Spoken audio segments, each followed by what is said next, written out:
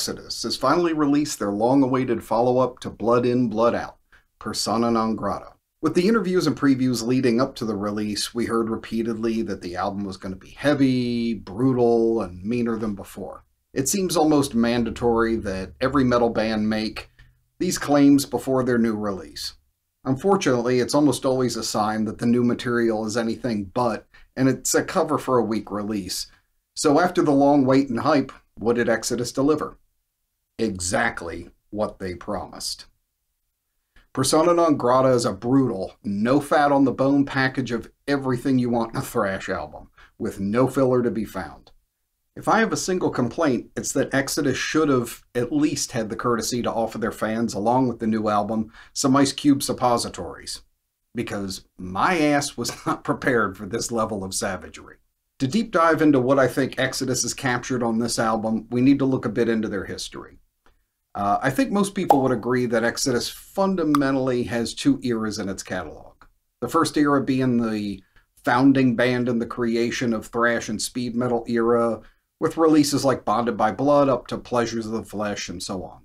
Riff-heavy Bay Area style songs that have been imitated 1,000 times over and creating legions of bands in the classic thrash era sound. Then, starting with albums like Tempo of the Damned and Shovel-Headed Kill Machine, Exodus moved into a more modern metal song arrangement style and production, with the apex of that material being probably Atrocity Exhibition and the Exhibit B album.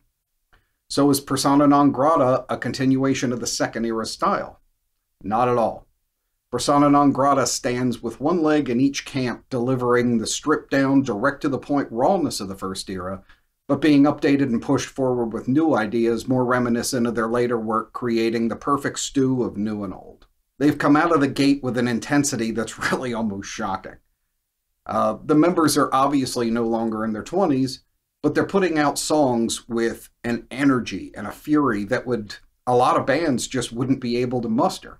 One thing especially noticeable about the album is something severely lacking in a lot of modern metal releases: a definable sound. Gary Holt has been able to update his production and his approach without leaving behind one of the most distinctive guitar tones in thrash. You know it the minute you hear him, a mile off. In behind him is Jack Gibson and his bass tone, which helped push them into a newer tonal context, sounding as good as ever and helping contribute a more modern metal bass tone to the mix. Jack's distinctive kind of ringing metal clang that he's known for is upfront and present, while still driving the band's rhythm section. I'm also truly astounded at Tom Hunting's work on the drums. Having to go through cancer and still be able to release something this furious and at a level of astounding technical proficiency makes him the stuff of superhuman legend at this point. I really can't poke any holes in the performance of anybody in the band. It's a well-oiled machine of fury blasting on all gears. Now, of course, being a bass channel, we have to check in with Jack Gibson on his work on this album. Be sure to hit that subscribe and notification bell, as Jack will be coming back in on the channel for another interview to talk with us about the recording of the album and highlights from the different tracks. That'll be coming up here soon. You definitely don't want to miss that one, and if you haven't seen his first interview, check out that one here too. So Jack's tone has helped to define Exodus's more modern sound, and with the added speed and fury of this album, his riff work is just in top form. He's perfectly locked in with a lot of the double kick patterns and some of the wrist-breaking chug patterns being kicked out by Gary Holt, which is no small feat for sure.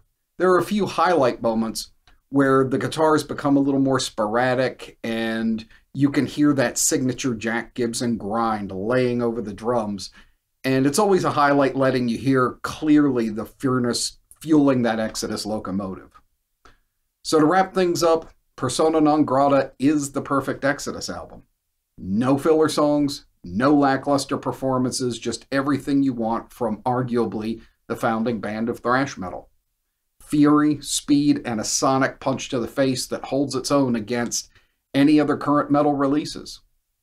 Hats off to all the members of the band for delivering exactly what they promised. So what are your thoughts and favorite tracks on Persona Non Grata?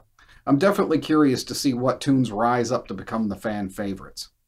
Hit me up with that in the comments below, and I will see you there. Thanks as always for watching, and I'll see you on the next one.